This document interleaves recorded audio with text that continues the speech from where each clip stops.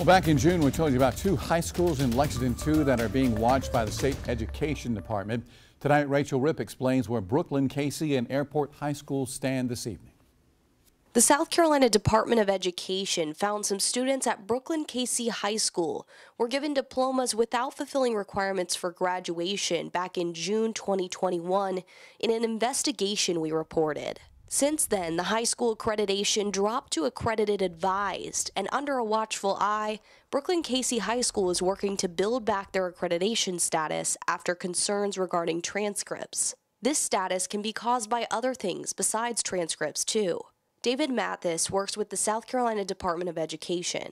It could be non-certified, a teacher who's not certified or has let their certification lapse. So there's multiple things that could impact their accreditation. As of August, the South Carolina Department of Education sent Lexington II's superintendent and school board chair a letter saying they're on the right track to get their accreditation status of all clear back by late summer, early fall of next year. The South Carolina Department of Education says Lexington II even met with middle school administrators to go the extra mile. The school is allotted a year to make the corrections, and this status mark not only falls on the school, but the district.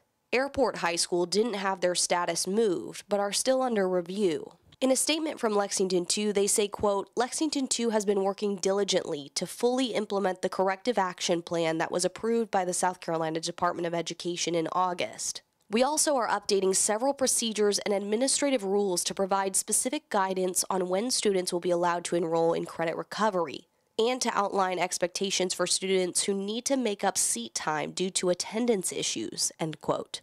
That accreditation is that seal of approval that all policies and procedures and regulations are in place.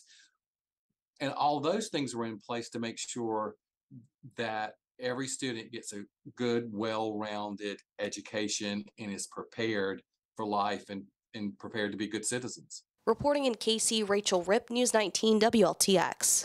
And according to the Department of Education, it's normal for them to send a letter in the middle of the school year updating the school and district about where their accreditation status stands.